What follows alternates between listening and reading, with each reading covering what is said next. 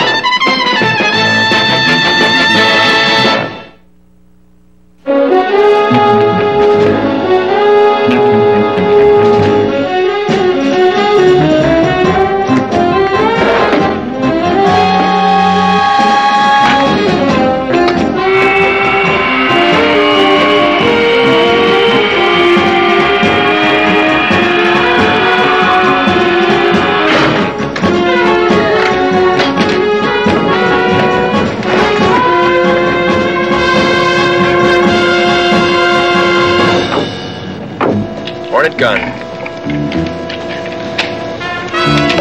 Check. Hornet sting. Check. Let's roll, Cato.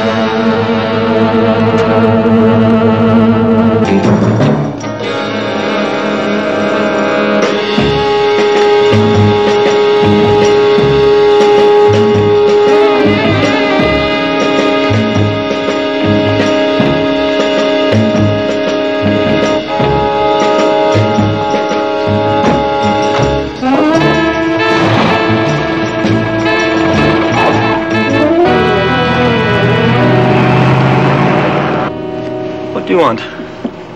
I want 50% of your take from Professor Wiley's subliminal motivation machine. What on earth are you I don't talking have about? time for charades, Eden. My dear man, I operate a health club, that's all. A health club that caters to... Find a quiet alley where you can park.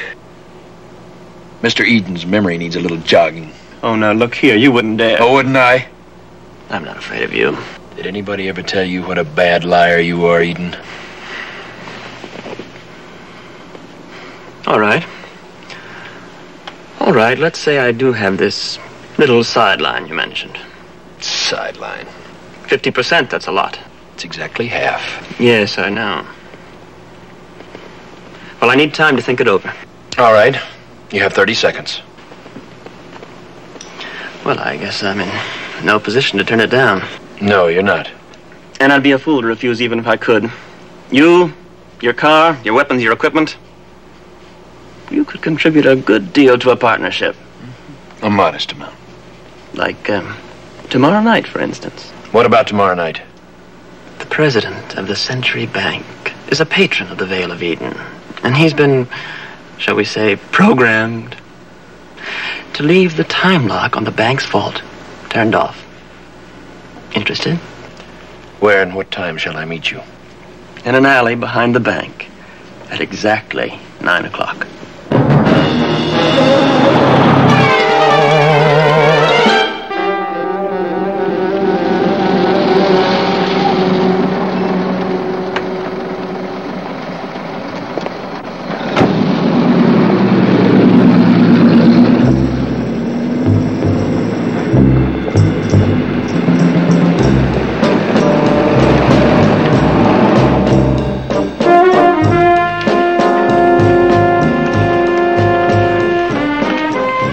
Vane. Oh, Mr. Eden. You don't know how happy I am that you called me and asked me to come in for a treatment today. It's almost as if you knew how confused and upset I was. I had the most disturbing experience yesterday. A friend of mine, a Mr. Reed, accused me of stealing a necklace worth $250,000. How absurd.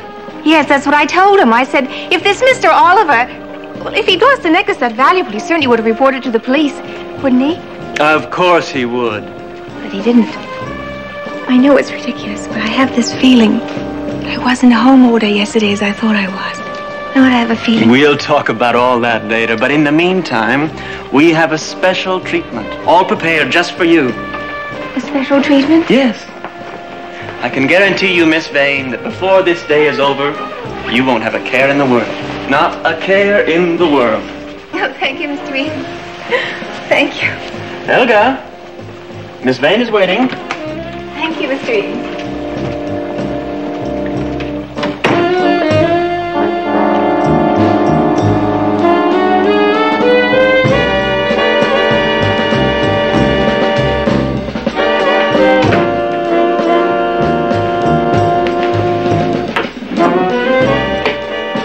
Think this'll do the job?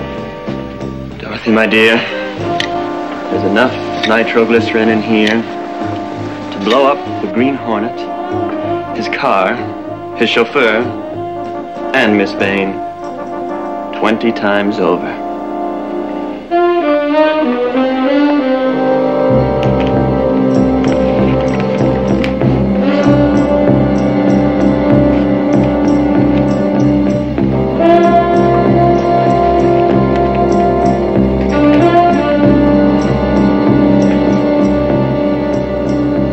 There we are.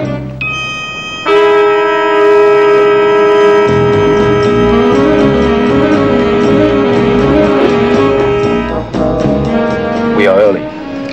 Yeah, I want to check the layout before Eden shows up. He agreed awfully fast to the Green Hornet muscling in. This could be a setup. Here's your handbag, my dear. Thank you. You look ever so much better. Oh, I am 1,000% better. As a matter of fact, I can't even remember what it was that was bothering me. Excellent.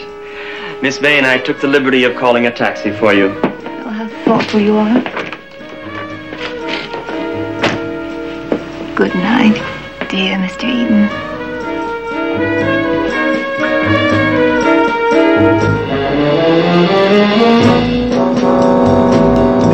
Better check your gas mask.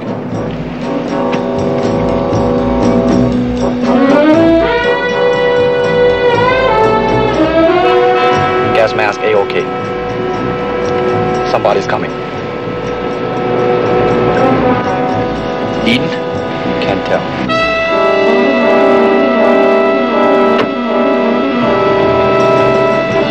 Vanessa?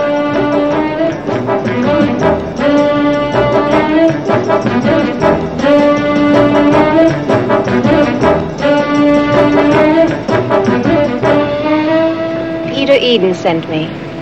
I have a message for you. May I get in? Please.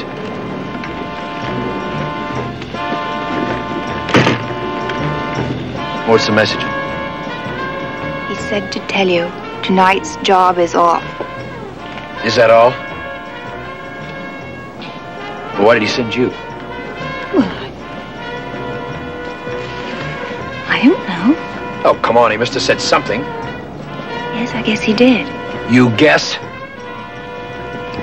I mean, yes. What? I don't know. No, please, you're confusing me. Where did you see Eden? The Vale of Eden. I think I went there for treatment, and I'm so confused. Here, let me... No! Please, I'm not to let anyone handle that. Who said, Eden? Yes, no. No, I don't know. It was a voice. Oh, no!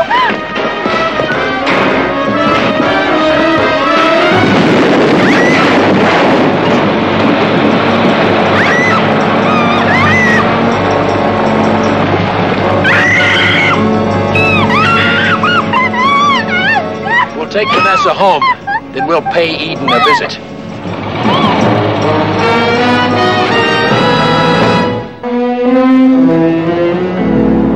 Ladies and gentlemen, I've just been handed a bulletin. A tremendous explosion of unknown origin rocked this city's financial district at 9 o'clock this evening.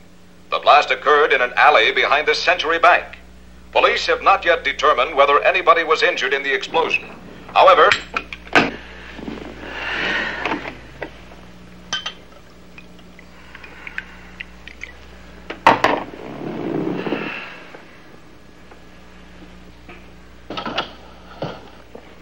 Dorothy, my dear, I thought you'd left for the night.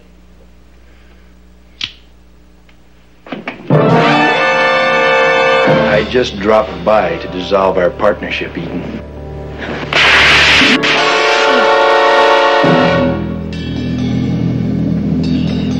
Get him up to the Tangerine Room right away.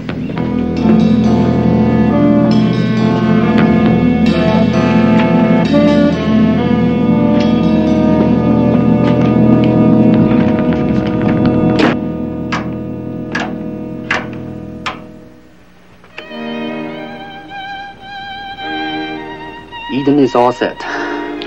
Nice music. Beethoven? Mm-hmm. I think Eden would like that. So do I.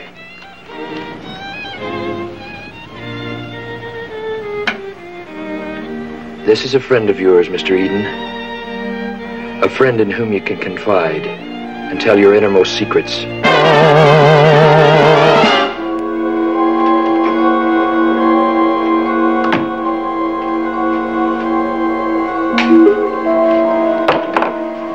Time's up, Eden.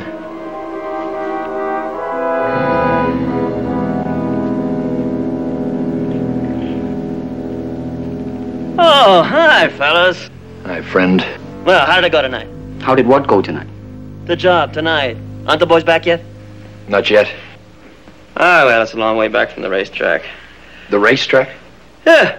What's the matter? You've forgotten we're knocking over the Riverview Harness track tonight. Oh, yes. Yes, we had forgotten.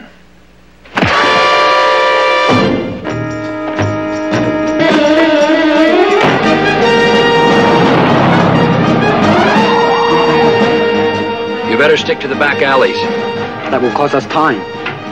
Can't help it. We don't want to take the chance of being recognized.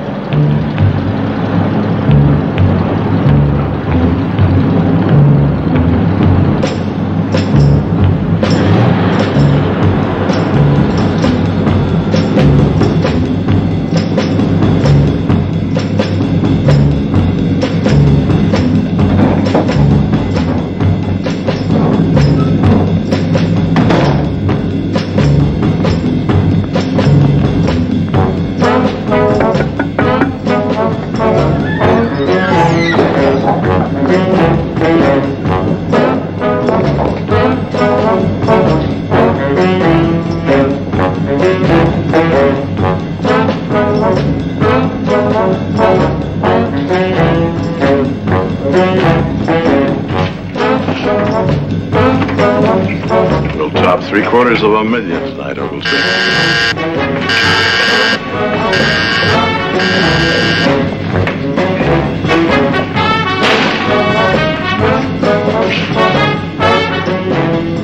You're not the regular man. That's right. The regulars are off tonight. I'll have to see some identification. Sure.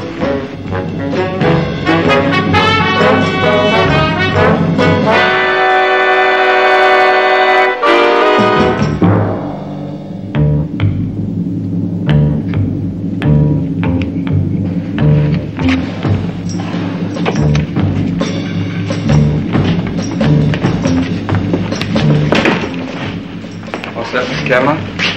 All set.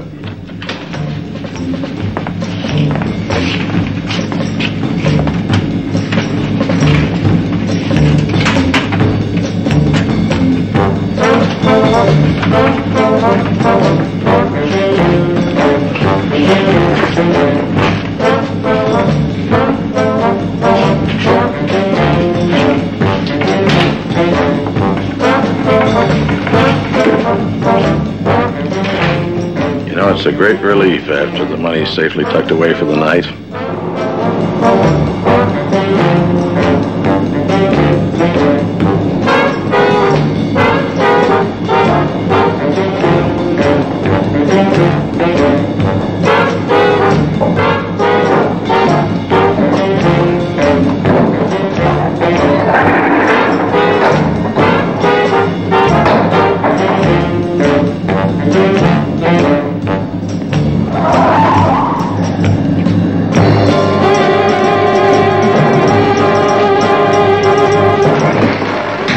Johnny.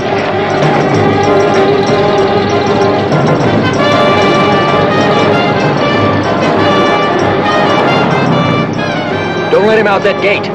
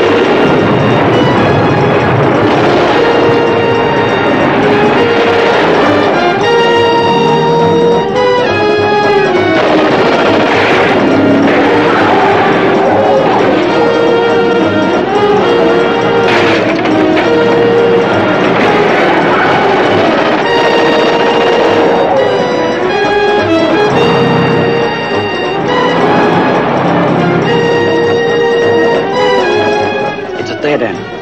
Turn around. They gotta be around here someplace.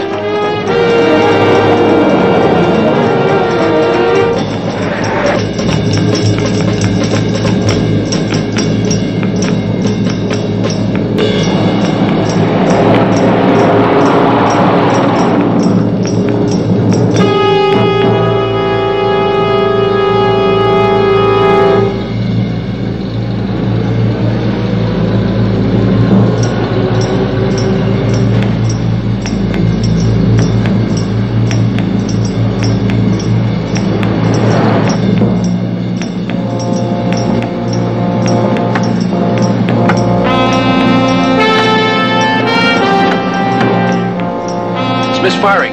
Some of the circus must have shorted out. Keep pressing the button.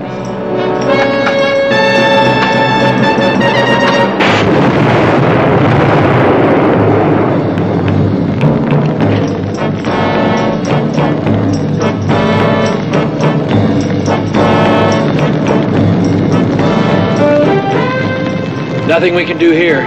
Yep.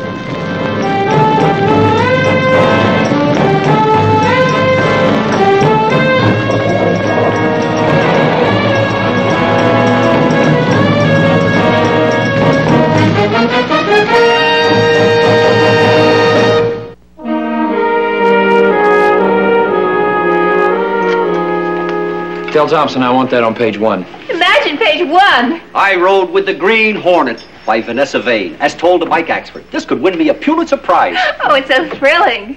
But I don't get it. You don't get what, Mike? Well, take this guy Eden, for example. When the police raided his health club and woke him up, the guy immediately fell on his knees and begged the cops to let him confess everything. He even told them where they could find the Catherine necklace. He said that's what the Green Hornet said he should do. Then, instead of holding Miss Vane, kidnapping her or something, the Green Hornet drove her home as polite as pie. Oh, but I have a theory about that. And what is your theory, Miss Vane? Never mind, it only laugh. Let's hear it, Vanessa.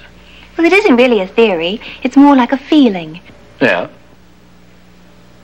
That the Green Hornet is secretly on the side of law and order. The Green Hornet, the devil incarnate on the side of law and order. You must still be in a state of shock, Miss Vane. Well, now, wait a minute, Mike. The Green Hornet did get Peter Eden. A case of thieves falling out, that's all. The Green Hornet had nothing in mind but hijacking the racetrack loot from Eden. Perhaps. But I'm interested in your theory. Let's discuss it further at lunch, shall we? Oh, I'd love to. But, Mr. Reed, this is your day to have lunch at the commissary and mingle with the employees. I'll mingle tomorrow, shall we? Casey, you don't suppose it's possible, do you? What's that, Mike? That the Green Hornet isn't all bad. No, it's not possible, Mike.